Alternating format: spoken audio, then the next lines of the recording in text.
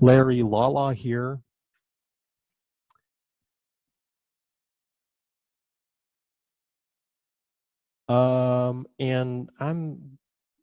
This is the live webinar. I'm going to pick up where I left off earlier with some of the YouTube videos. So let's do a super fast recap. Remember that when you start law school, there are these kind of three primary sources of stress. The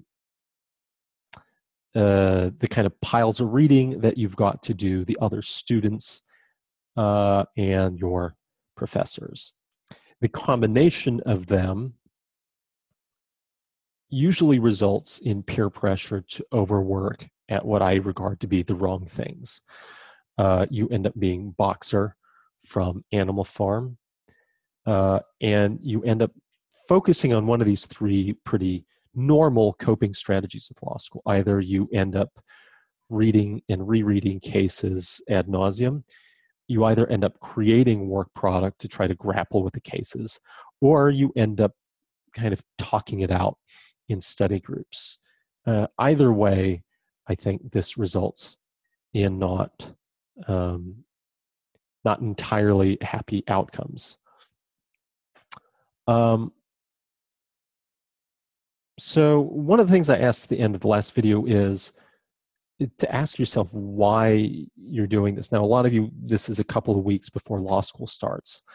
So you have to imagine yourself in another month or so. And the reason that I spent so much time trying to describe what those pressures were like is that you will very easily find yourself falling into the trap of engaging in one of those activities as a response to stress, that you feel that you're being productive, and that kind of action, whether you know what you're doing and why you're doing it or not, feels better than doing nothing. But the core question underlying this is whether kind of feeling productive is really the same as being productive in terms of getting good law school outcomes. I keep coming back to this. This stick of public humiliation is really huge for law students. All of us fear public speaking and being made idiots in front of a group of people who are literally our intellectual peers. So I told you what not to do. So again, what should you be doing then? So I think there are a couple of things to do. If you're totally new to my materials, this will be new. If you're not, I'm trying to take a different angle at some of the things that I've described before. So I want to talk about how to read cases, why to read cases, what it is exactly that you're looking for, and then the shortcut to preparing for class. It's not the complete answer because there's a longer, there's a kind of bigger picture than just the cases, and I'll get to that, begin to touch on that at the very end. So I've kind of denigrated the process of really trying to understand the cases that you're reading.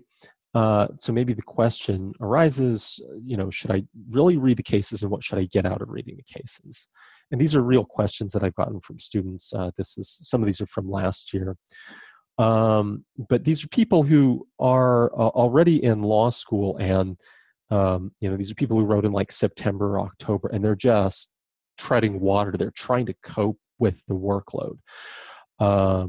This person says, I'm usually studying in between classes every evening and 48 hours on the weekends in order to do all the reading and the assignments. And this person's not even briefing cases. So these are all samples, but I think one of the students answered her own question. The main way I could reduce the reading is by looking at case summaries.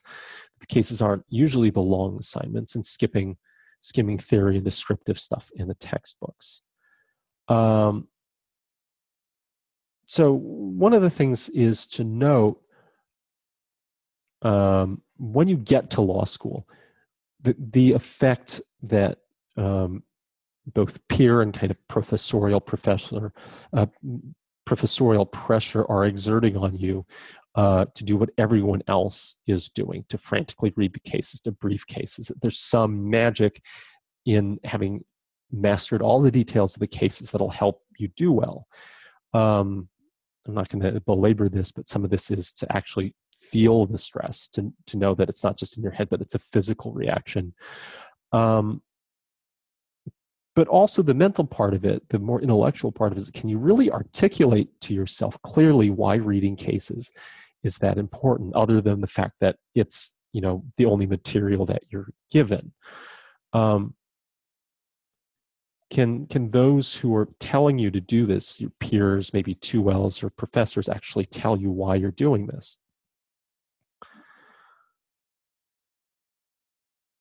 So I think there's a way to think about reading cases. One part of it is the 80-20 rule, or the Pareto principle, which is to say this idea, which isn't a theory, it comes from, apparently, it actually started with Gregor Mendel, with his the monk with his little plot of peas, the guy who gave us kind of the start of modern genetics. Sorry, I didn't major in biology. But it's the basic observation that, this is kind of the power rule, 80% of outputs come from 20% of inputs.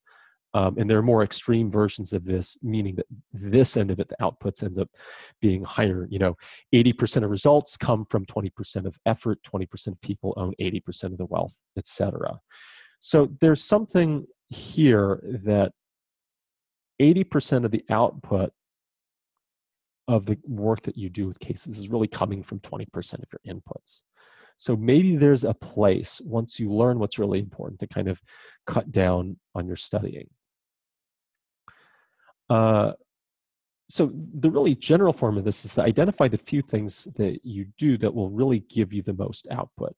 Not all study activities are equally important. Some are not important at all. And it's my feeling that law professors actively mislead you on this. It's active, whether or not it's intentional is another matter. Tim Ferriss is the 4-hour work week guy, by the way. The other half of this is Parkinson's law. So, which is it's not really a law. It was originally a kind of parody written by a British civil servant. And it's the idea that work will kind of fill all the hours you allocate to it.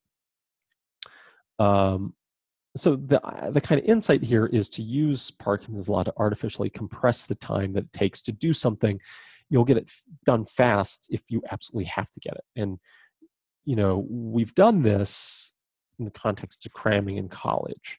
I mean, you're stuck at the last minute and somehow you manage to do everything that you need to do and get the A or a decent grade. The difference here is that you're going to choose to do this deliberately in advance. But the thing to note is that you really have to decide to do this. You have to choose this deliberately. It's a strategy. You have to decide that despite the pressure that you're going to face to kind of read till you drop, write till you drop, or talk till you drop, that you're going to commit to doing the truly important things to get a good outcome in law school, and not worry about the less important things, even if those around you are kind of losing their heads. The other choice that you can make, which is the default choice, is just to do what everyone else does, which is the current's going to pull you along, or it's more of a riptide. Not choosing is kind of a choice. You're going to get the default. You're going to do lots of reading. You're not going to practice the things that matter. I'm not really going to talk about issue spotting this time, and you're going to end up with kind of middle of the pack grades. Okay, so there's the mental game, understanding the pressures that you're going to be under. It's what I've spent a lot of time discussing in the last 2 videos. The 80-20 rule, to realize that there are certain things to focus on that are going to give you most of the output from studying, and then to try to squeeze the important tasks in a limited amount of time. The point of this is not to kind of free up time and to drink heavily afterwards. You can do that if you want to. The ultimate end game of this is to free up time to focus on other things that matter. I'm not suggesting that you slack off in law school. Everyone is going to work hard. The question is what you spend your time working hard at.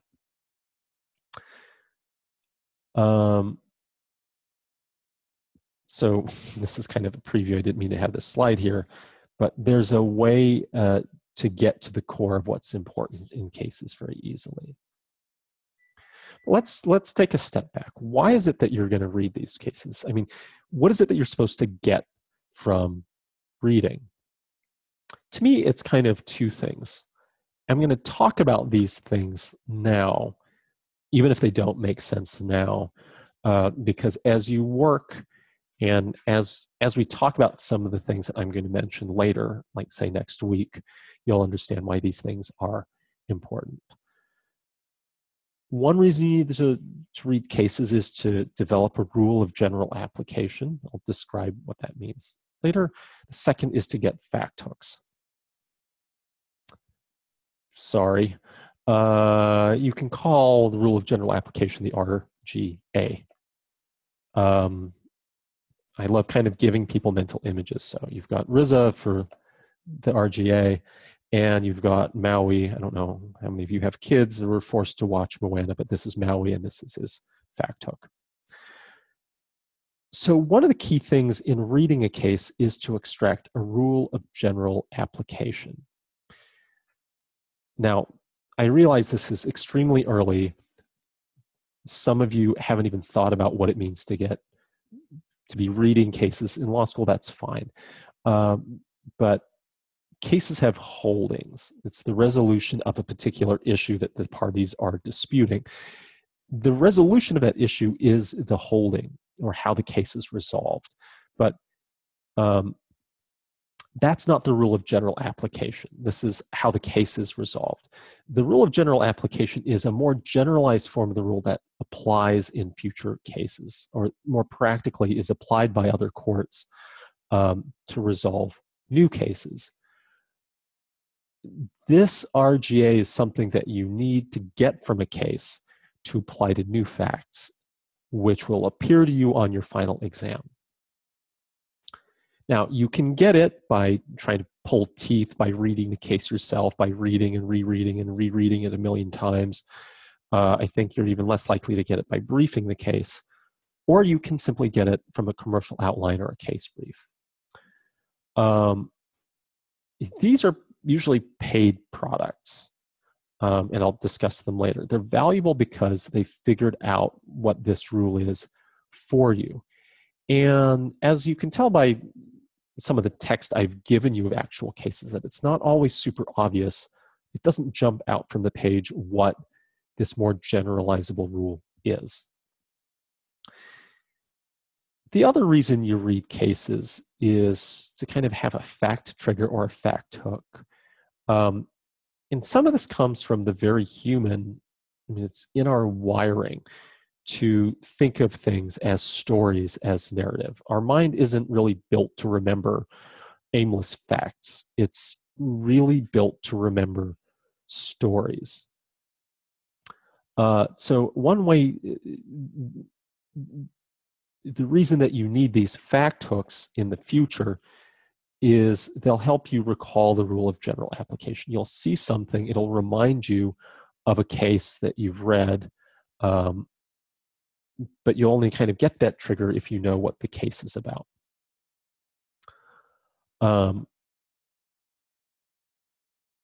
So how can you remember these things? Now, let's flash forward a second to exams. Again, which I'm only talking about for the limited purpose of explaining to you what you need to get out of the readings. The exam is a set of facts that you've never seen before, and you need to apply law to it to kind of figure out what claims and defenses parties will raise against each other and how to resolve them. Certain facts that you read will hopefully jog your memory, but you need to have a memory to jog. Now, you need to not read the cases passively. I think this is one of the problems with the 3 deadly sins that I mentioned before: reading till you drop, writing till you drop, creating case briefs, and even talking till you drop. These are fundamentally passive ways of learning. Again, it doesn't seem like it, especially in the case of briefing cases and you're talking them out, because you're doing something, but you're not. You're simply trying to embed the same materials in your head without really kind of adding anything else. What you need to do is some form of active reading in this context. So it's not just reading the case, but to test your own understanding by playing with the case in your head. And this is quite hard. So the process that you use in part, and this includes, after having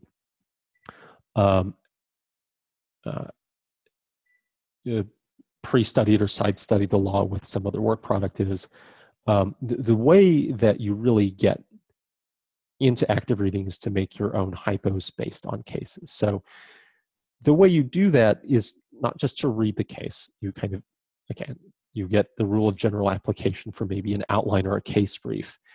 And then you think about what it would take to change a case to get a different outcome. What would have to be different? Just pushing it over the line. What would have pushed the court to make a different decision? And then to make up a different set of facts that would result in the same outcome, maybe in a different field or a parallel field as the subject matter of the case. So there are multiple benefits of kind of making your own hypos. This is active learning. And when you kind of play with a case like this, it locks the case in your mind. It's a way of developing a true understanding of the case. It's a way of beginning to practice hypotheticals and even anticipating exam questions that your professor might come up with. They often come up with exam questions from variations of cases. Now, don't let that thought lead you into thinking that if you memorize all the cases, you'll figure out the right, you'll predict exam questions. You won't, because the facts will be different enough that it won't matter. But if you get into this habit of kind of thinking about what a case could mean, how can it be applied in the future, you're a lot better off. So there's more than just memorizing the case. It's mastering it and making it your own. So here's the shortcut. Pre-studying or side-studying the law. I've done a lot of other videos on this topic. You can check my YouTube page for that. But you're not here to reinvent the wheel. The rules of general application and the fact hooks are kind of out there already. You get commercial outlines. You get kind of the Manual's Law outlines. These run about $40 a piece on Amazon. Or Gilbert's. It's another brand. Or you can even use these. These are not really for sale. You tend to get these on eBay or Amazon's third-party sales site. But these are summaries. These are bar materials. Convisor mini reviews of Barbary product. And it's the super condensed outline for studying for the bar. The cool thing is that it doesn't matter what state you get. Every state has the multi-state bar exam except for one, I think. The basic 6 or 7 subjects that you study your first year. It's the core of the bar exam. And you live in circular time. You just come back to the same spot. Any convisor would do. Kind of older ones are fine. Another state is fine. Older ones are more expensive. So say New York is fine, even if you're going to be in New Jersey. And generally, older content is fine because the core of these courses doesn't change much over time. The exceptions to that are Con Law, and Civ Pro, but what can you do? So these guides tell you what the law is. A lot of the time, Gilbert's and Emanuel's is keyed to the most common case books that you're going to read. So don't do these things. Don't reread or write brief cases or talk till you drop. Really use these commercial outlines as guides to obtain a quick understanding of cases. Now, this is something that professors tend to dissuade students from doing. I have my own theories about why that is.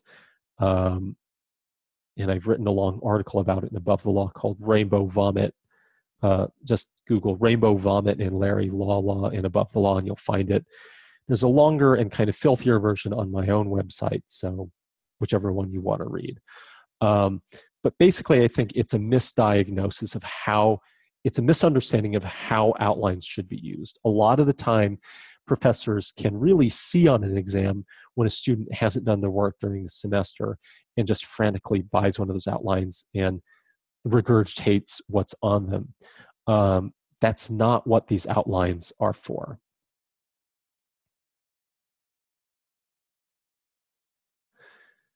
So there's a question from Mark. Buy the outlines that your professors have written themselves. Well, okay, let me address that. That really rarely happens. Emanuel's and Gilbert's are written by kind of a staff at those companies. They are not written by professors. There are hornbooks that are written by professors that purport to be more of a textbook rather than a case book. I would not use those. They tend to be way too detailed to help you. The one exception to that is the explainers and examples and explanations. Glennon on civil procedure is a great book. He is a professor, but whoever you are, I would get that. I hope. Mark, does that help? I'm almost done with the fixed stuff, so I'm gonna get to that in a minute. Okay.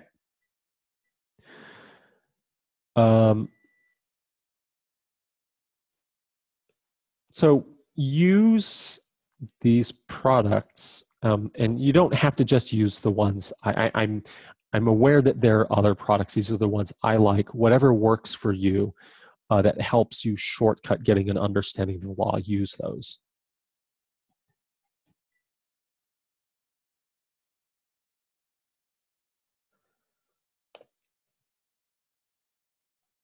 Okay, so I mean, this is my anecdotal proof of this. I just got this honestly totally unsolicited email 5 days ago. Here's a testimonial. I'm currently second in my class at Vanderbilt. This is C. And really do owe it to your emphasis on practice exams and hypos. I didn't brief past the second week of school like you recommended, just read once through, took notes in the margins, and relied on 2L's outlines to get me through class. If you're really scraping to save money, I don't recommend that you skimp on buying whatever tools that you need to do well your first year. But you can also use outlines from upperclassmen. That's fine. But that really helped see here.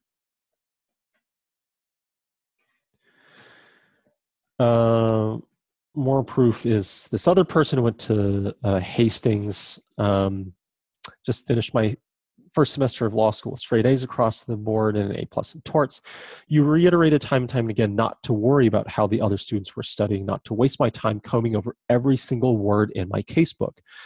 Now, this guy was honest because, I mean, he's actually here explaining, guy or girl, I actually don't know.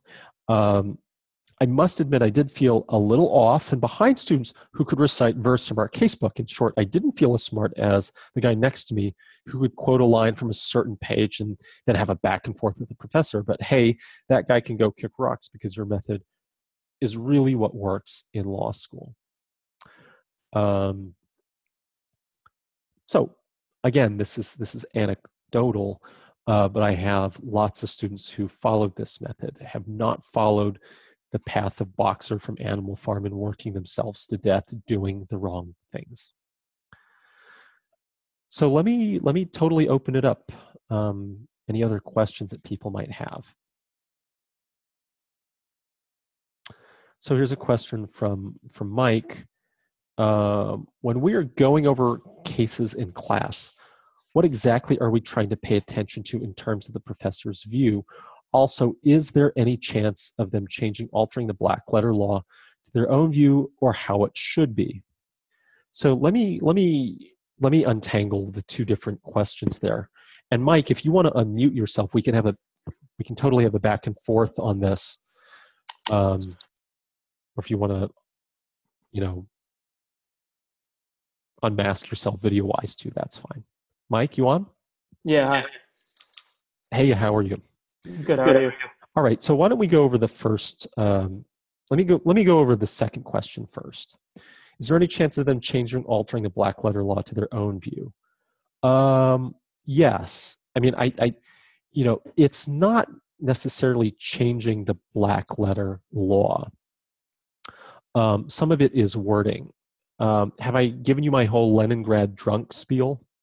Yeah, I watched it movie. Okay. I'll do the fast version of this. My Crim Pro professor had a very specific way he wanted you to refer to intoxication as a defense to specific intent crimes. So he didn't want you to say intoxicated to the point of negating specific intent. He described a blackout episode that he had as a student at Oxford when he went to visit the Soviet Union in the 60s, crawling on Nevsky Prospect after drinking a bottle of vodka. So he said, always call that Leningrad drunk or even just LD. So you use the professor's terminology. There's a more subtle thing here where the professor, especially if he's teaching a 1L subject that he likes, a lot of professors are just forced to teach 1L subjects, so they don't really love them. But like con law professors, sometimes contracts professors who are kind of law and econ types, they love to talk theory and how cases kind of should be. In really rare instances, you should follow them down those rabbit holes. But whatever the professor says the law is, the law kind of is. Maybe that's the easy way to put it. You shouldn't be in a position where you're arguing what the content of the law is. Contracts and kind of law and econ type professors are the only exception to that. They seem to want to hear a lot about, for instance, efficient breach. And that's not really found in the case law. I mean, we can talk more about that as that comes up. But for nearly anything else, whatever the professor's pet theories are in class, they're going to come back to the black letter law on the exam. And a lot of the times, it's a huge, it's jarring because sometimes they'll get really like waist deep in theory and super interesting things in class. And then it's a shock that the exam is not full of policy. It's just a straight up issue spotter. All right. That's your second question, Mike. Let me get to the first. What exactly are we trying to pay attention to in terms of the professor's view? I think there's a lot of subtle things to read with your professor. Styles of argumentation that they like, whether they like counterintuitive arguments, whether they think their pet theories are important. It's not, I can't just, there's not, there are kind of guidelines I can give you, and it's things like that. But between that and maybe taking a glance at the very beginning of the semester at your professor's exams, if they offer them online, you don't want to take them, but you can at least glance at them as a hint at what they're going to think is important for purposes of an exam. But don't burn that exam by like taking at the very beginning of the semester. Save that like saving gold at the, hoard it and only spend it at the very end of the semester when you're kind of getting into the mode where you're locked into your professor's mindset. Does that work, Mike? Happy to give me follow-ups if that's not super clear. I was just wondering, so like during the cases, there might be like a random fact pattern, and maybe the professor doesn't actually agree with how the holding. Would that matter? It might, but you have to listen to the context. Mm-hmm. Is it their opinion, or are they just doing the kind of Socratic That's true. devil's advocate thing? I mean, they could have a student whose view is totally their own. I mean, even politically, say on a con law case, but they're still going to make that student go through the whole stupid freeform jazz Odyssey thing. The song doesn't end, uh, so they'll kind of grill, but you have to be alert to that. But what I think, to me, one of the keys is to perk up when you hear suppose or what if we changed this fact. They're not just grilling on the facts themselves, but they're getting into hypos as variants of the case that's before you. I think my ears would really perk up, and I'd write that down.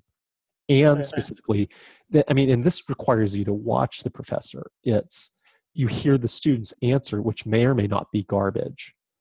The problem is when you don't know what's important. I mean, everyone, I had friends who would they just typed everything verbatim.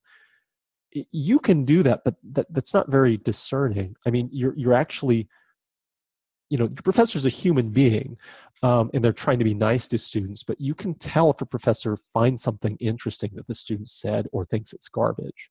So especially in the context of a professor offering a hypo, you want to be super alert to that. Okay, thank you. Cool. Okay. Kyle says, what do you think of getting to maybe? Worth it? Should I read it during the semester? And then separately, what is a typical day look like in your view? Kyle, do you want to unmute yourself?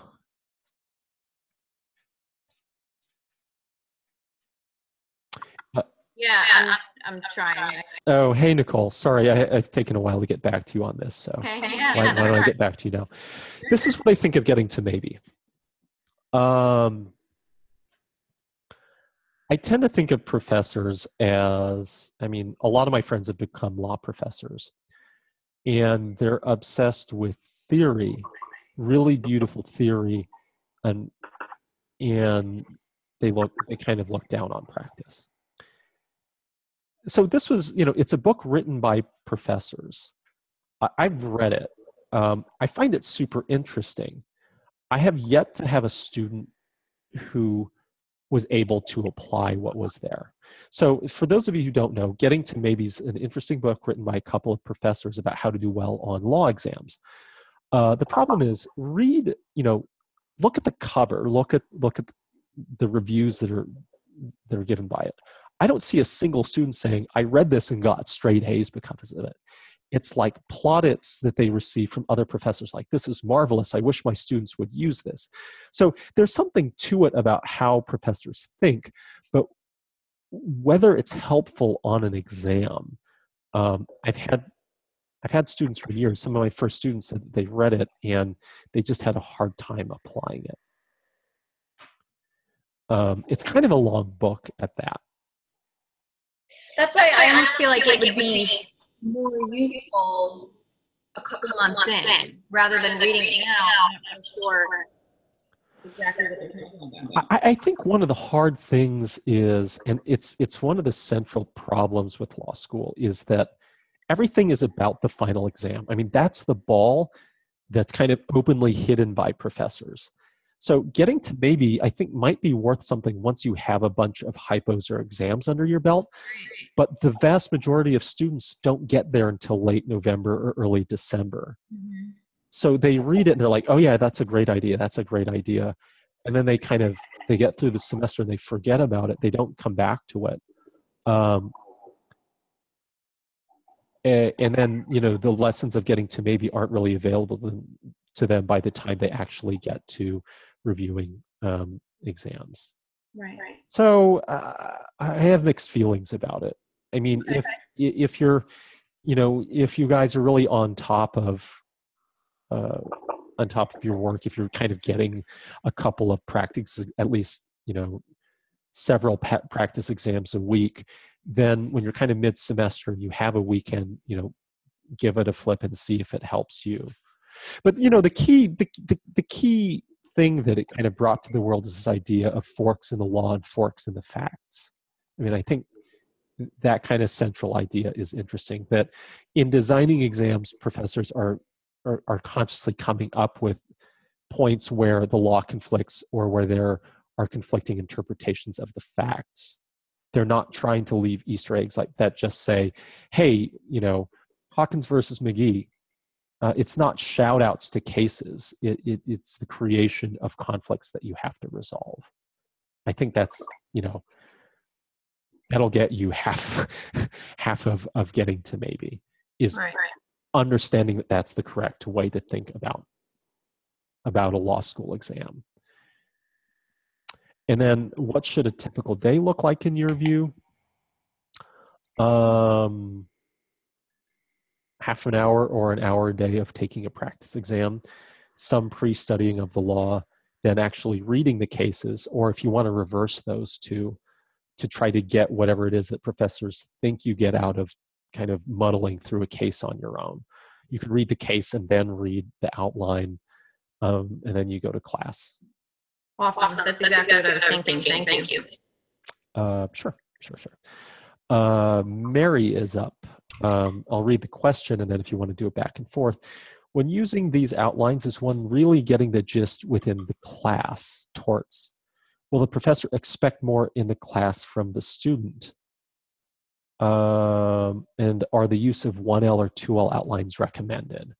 So, Mary, you on? Do you want to unmute yourself and kind of talk this out?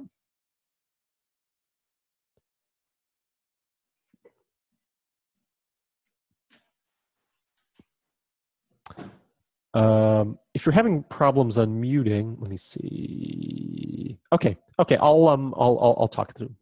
Okay, let me start with your second questions. Are the use of 1L or 2L outlines recommended? I think they're fine. And in fact, I think remember that I put out the video about the use of commercial outlines versus making your own outlines.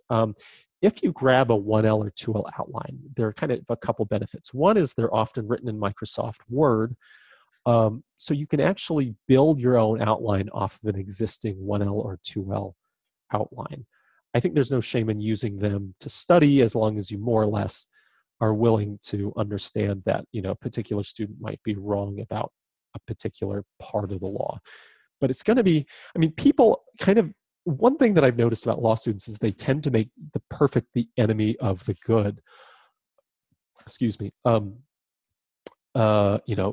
law might be wrong, or a commercial outline might not be exactly how a professor would do, but it's like 90% of the way there. Even just a halfway competent 1L or 2L has put a decent outline together. It's mostly there. So you can totally use those to study if you have access at this early stage to a student bar exam. Student Bar Association often makes these outlines available, or whatever. Going back, Mary, I wish you could follow up on, I'm not entirely, I think I understand what you mean by your earlier question. So when using these outlines, is one really getting the gist within the class, like torts? Will the professor expect more in the class from the students? I kind of read those as two different questions, and let me try and answer them, and then you tell me if I kind of got to where you want. When using these outlines, is one really getting the gist within the class? Okay, honestly, I still have problems with that question. I think what you're getting at is it enough to talk about the class? Yes, semi-competently. Let me be really honest. Will you be able to answer the question answer a professor's questions like someone who's read the case frantically 5 times the night before? Absolutely not. Don't kid yourself. What you're doing is just trying to get by in class. Now, remember that for any one case or for any one time being on call, that sounds like a trade-off worth making. You don't want to sound stupid. So you're going to read the case like 5 times. The problem is, like, over the course of the semester, you prepare like that for every case. It's not necessary for the final exam. It crowds out the other important activities that you should be engaging in, namely taking hypos and taking practice exams. And then, as it turns out, the way you've participated in class isn't what matters. It's how you did on the exam. So is the outline really important to getting the gist? I don't know. The other way I've read your question is like, are you really getting the gist in class? The answer is sometimes maybe. Not every professor does a pure Socratic method. I mean, some professors will do a little bit of lecture. So one thing to note is you really want to pay attention. A lot of the time, a professor doesn't manage time well, lets students go on and on and on in class, and then the last 5 minutes realizes that nobody kind of figured out what they wanted, so they'll kind of really quickly lecture on what they thought the cases were about. Really pay super attention, really close attention. Don't close up your book bag. Stay to the end. Really be hyper alert at the end. But that's not always what happens. The professors that are more purely Socratic method may never explain to you exactly what the black letter law is that's supposed to come from a case. Okay.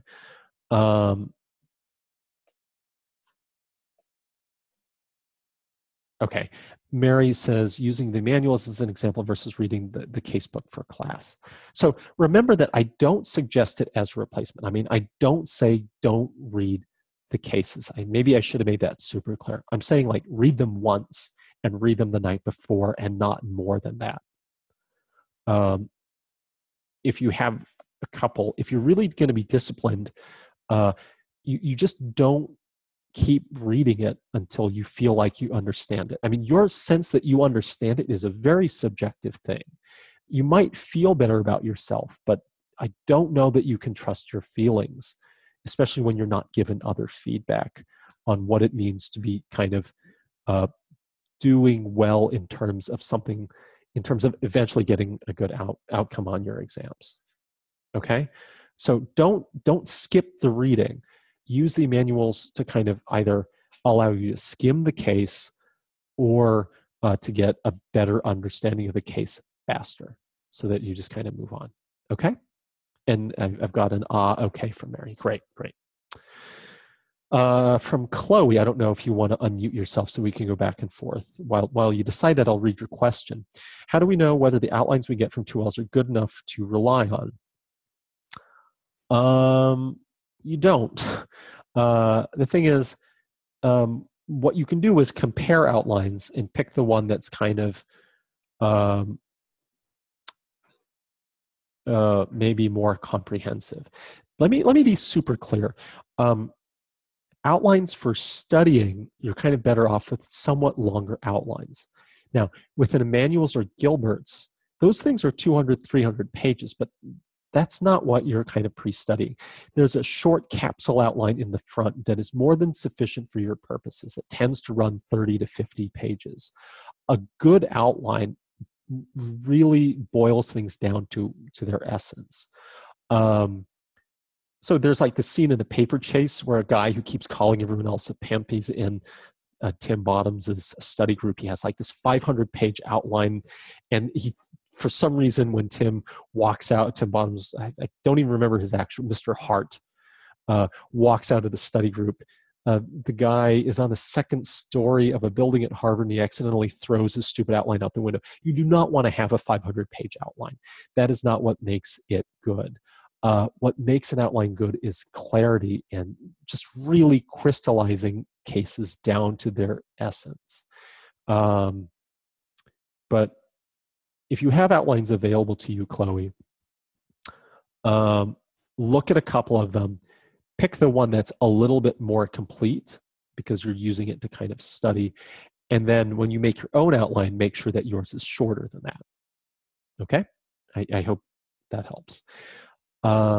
Any other questions? Any other questions at all?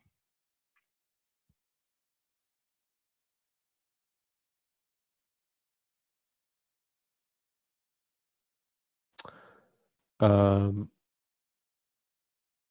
going to hang on for just a couple minutes more in case you have questions.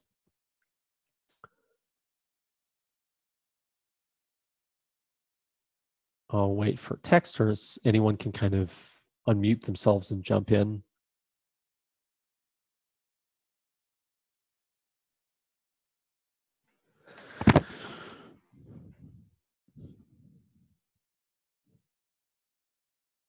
Now that you can